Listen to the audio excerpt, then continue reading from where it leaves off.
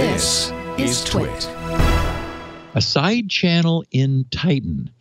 The guys at Ninja Lab performed a classic side channel attack on Google's Titan FIDO U2F security key.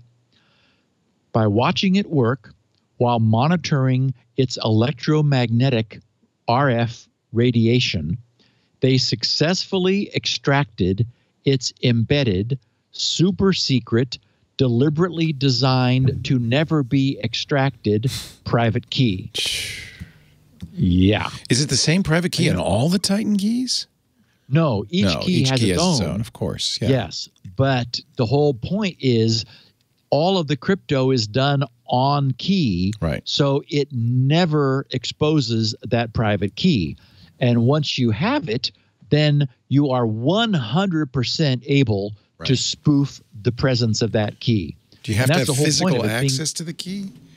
Yeah. Okay. So I'll explain all this in a second. We've talked about side channel attacks a lot in the past. You know, sometimes the power drawn by a device while it's performing cryptographic operations will fluctuate a little bit. Sometimes the power supply, we talked about this, on a computer might emit different sounds, or perhaps the timing required to perform an operation will vary. It could be anything. The coolest way of stating the goal of avoiding any possibility for a side channel is that nothing about the behavior of a device should vary as a function of any internal secret bits. So, taking timing as an example, the time required to perform some operation, typically the pattern of conditional jumps taken in the code, should be completely independent of the secret being kept. That is, you should never have a jump taken or not based on bits of a secret key. That would be just really bad. So the bits of the secret key must not cause the algorithm's code path to vary as like one of the base requirements for avoiding side channel attacks. The fact is, some things are feasible to hold constant, but others, I would argue, much as I argued like against Intel's claim of having a ransomware detector in their processor last week, I would argue that some things really do fall below one's ability to control, such as the instantaneous electromagnetic radio frequency radiation of an integrated circuit that's doing the work. Yeah, you can't. So really, here's what I guess you could wrap it in tin foil. I don't know. Yeah. And the problem is, you know, then you unwrap it. And like, I mean, like, you know, even if you put a lid, like a lid on it, well, you pop the lid and, you know, and there it is. So the Ninja Labs guy said the Google Titan security key is a FIDO U2F hardware device proposed by Google, available since July of 2018, as a two-factor authentication token to sign into applications, for example, your Google account. They said, our work describes a side channel attack that targets the Google Titan security key's secure element, and that's the NXP, which used to be Philips, they renamed, NXP A700X chip, by the observation of its local electromagnetic radiations during, and they have here ECDSA, which of course is elliptic curve DSA signatures, the core cryptographic operation of the FIDO U2F protocol. In other words, an attacker can create a clone of a legitimate Google Titan security key, period. To understand the NXP elliptic curve DSA implementation, find a vulnerability and design a key recovery attack. We had to make a quick stop on RHEA, R-E-R-H-E-A. That's the NXP J3D081 Java Card smart card.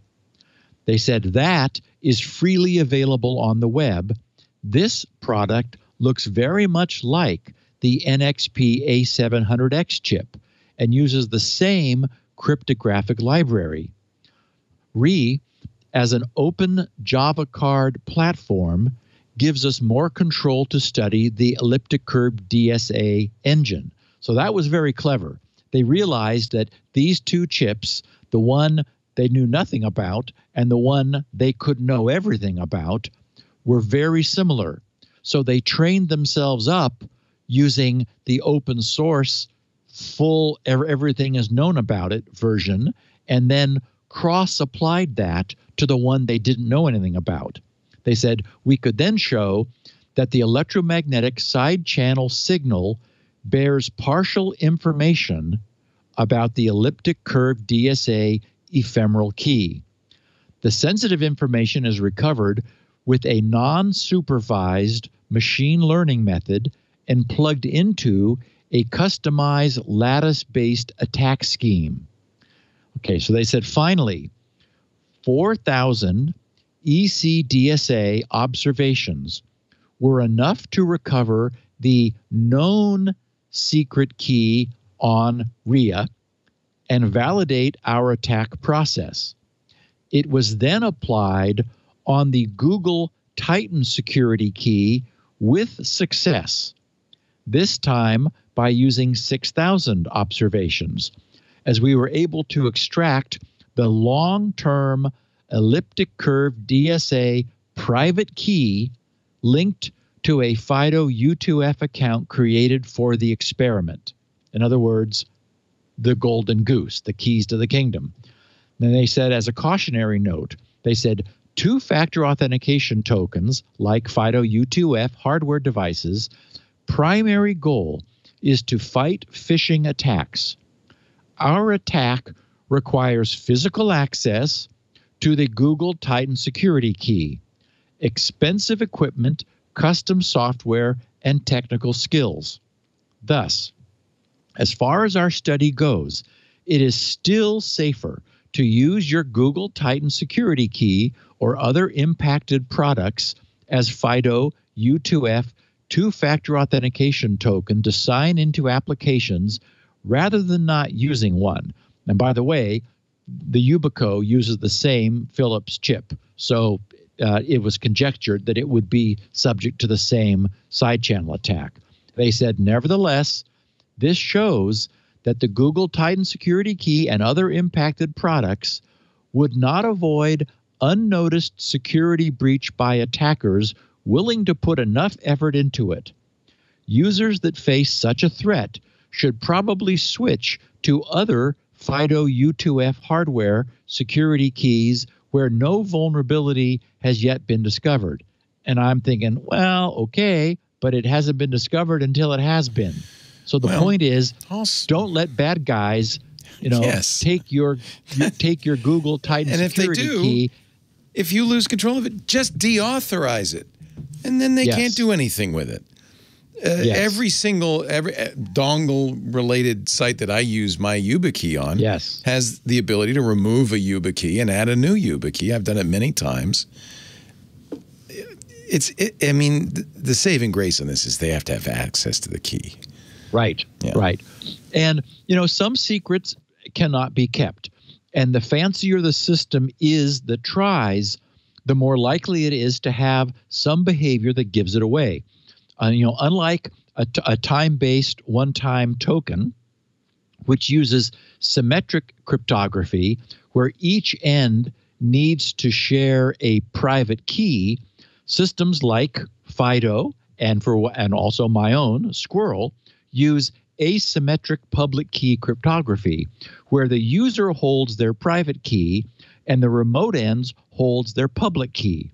This significantly reduces the risk to the user and to the system, since the public keys never need to be kept secret.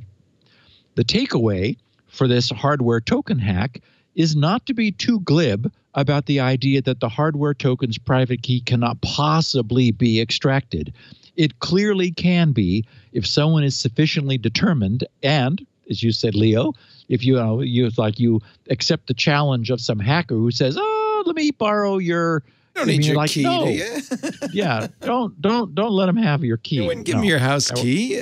Don't give him your Titan key either. That would be a bad idea. Yeah. Just borrow your house key for 5 seconds.